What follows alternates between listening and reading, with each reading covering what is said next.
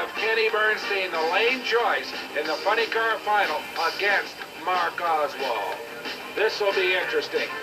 In the meantime, Butch Leal and his crew changing rear slicks. Now, these are probably not new tires.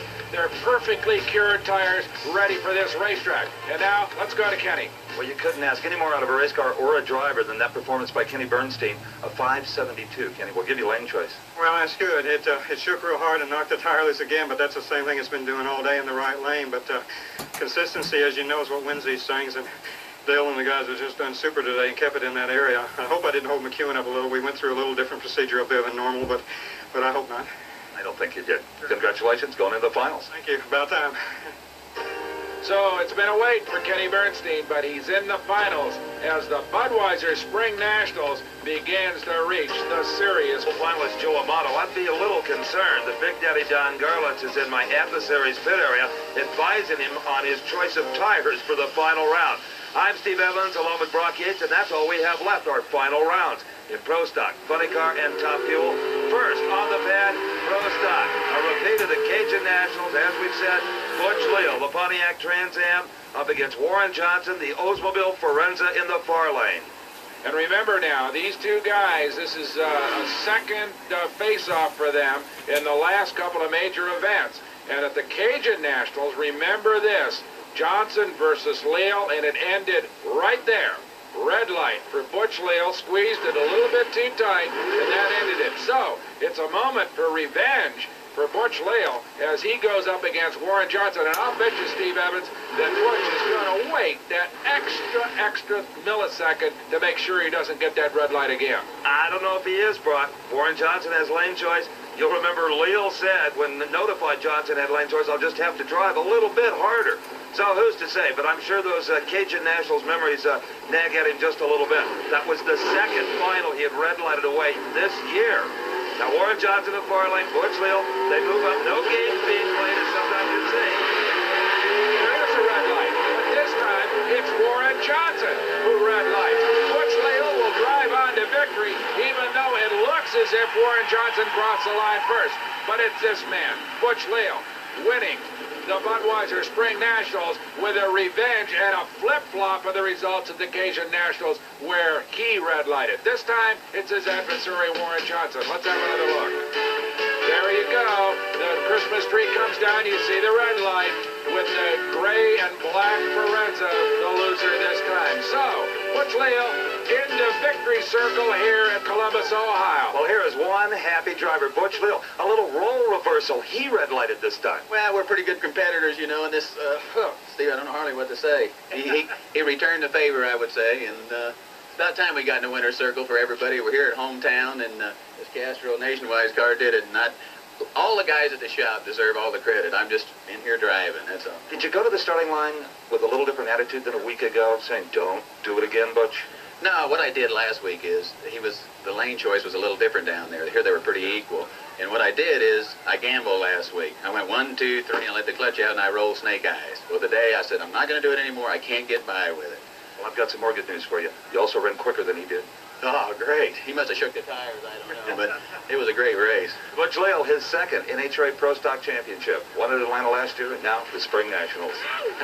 And the first congratulations come from his teammate, Larry Morgan, who drives a Pontiac Fiero for the Castrol GTX Nationwide team. Okay, that's one down and 2 to go as far as finals are concerned. It's time now to make some serious noise and smoke. The people down in the starting line area will literally feel the ground, the asphalt vibrate when the funny cars accomplish their burnouts, as Kenny Bernstein is doing right now. It will be Kenny Bernstein, now of Newport Beach, California, up against the car firing up there of Candies and Hughes. Leonard Hughes in the sunglasses. He says everything's okay. Put the body down over my man, Mark Oswald, who is going for his hoped-for first victory in a couple of years after a long dry spell.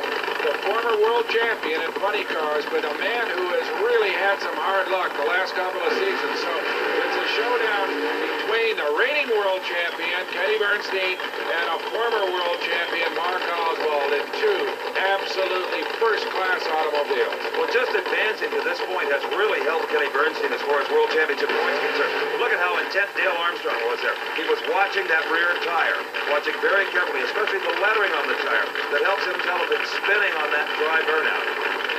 Hopefully they set their clutches up exactly the way they want them. There's no chance now. Everything is complete. All the adjustments, the blower pressures, the tire pressures, the clutch pressures, all set.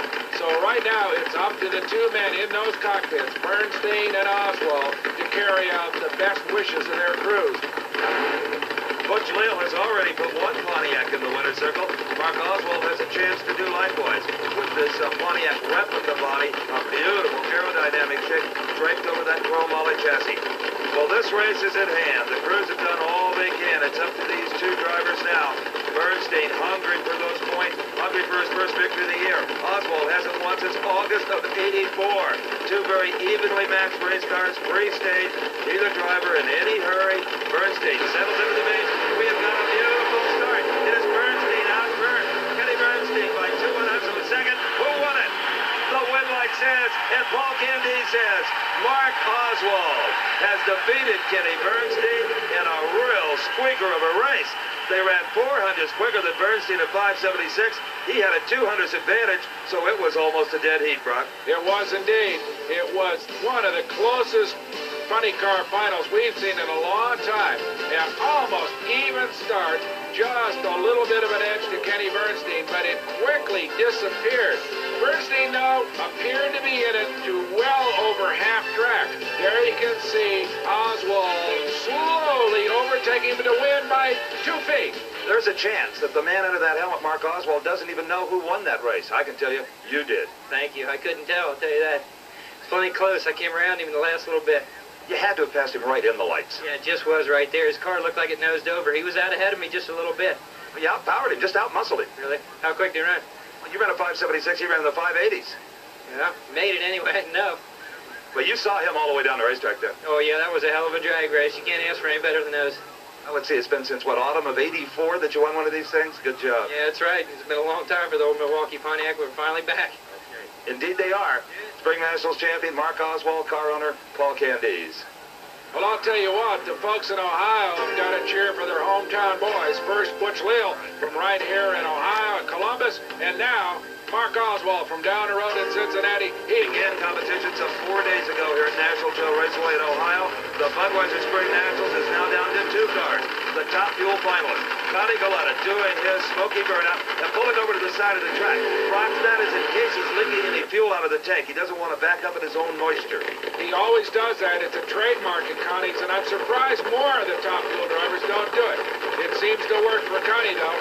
You know, Steve, I think we better take a long, hard look at this top fuel car of Connie's. It's one of kind of an old breed. We're going to see more and more streamliners coming into this sport, and you can see it over there a little bit on Joe Amato's car with that canopy on it. But next season and in the years to come, they're going to get slipperier and slipperier, to a point where these cars will look like antiques. Well, Joe Amato's crew is taking no chances. They've even taped the spark plug wires to the valve covers just in case one might vibrate out.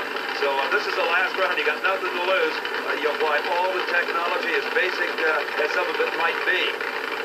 There's Tim Richards, his crew chief, directing them into the staging lights. And there is Connie Galetta, one of his crewmen, wiping down his big rear slick for the last time.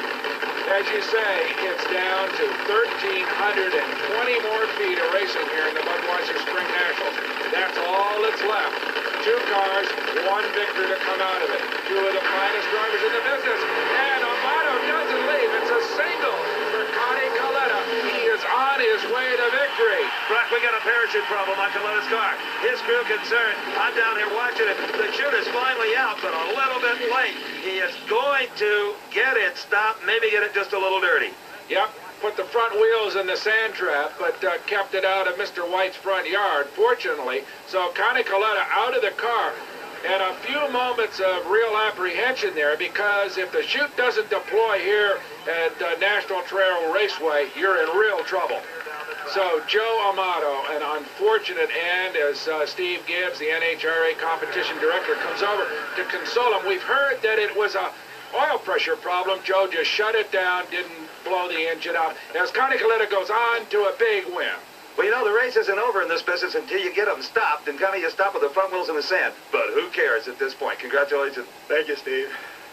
Thank you. An oil pressure problem, apparently, for Amato. The race was really over before it started. I didn't even know that. No, I didn't even look over there. It was staged, and I stepped on it and went for it. And then you think, oh, no, because you knew the parachute hadn't come out. Yeah, we had some troubles with the mechanism underneath it, and I think the wire broke. They kinked it, putting it back in, and I knew we had the second chute, so I was looking for it. When the motor clean and dry after all of those problems in qualifying, who'd have thought? Who knows about this game? It'll make you humble sometimes. Indeed it will. Your first win this season, you had 2 last year. Still got a good shot at that world title. That can all happen. It takes the end of the year you start really finding out where it's at. Johnny Coletta, he's won it all here at the Spring Nationals in Top Fuel Eliminator. And here comes the crew. And, of course, his son, Scott. All joining in what's going to be a wild celebration in the Coletta Flying Service Camp tonight. What a happy, happy man he is. Almost put it in the weeds at the end, but saved it when that chute finally deployed. The big winner at Top Fuel, Connie Coletta,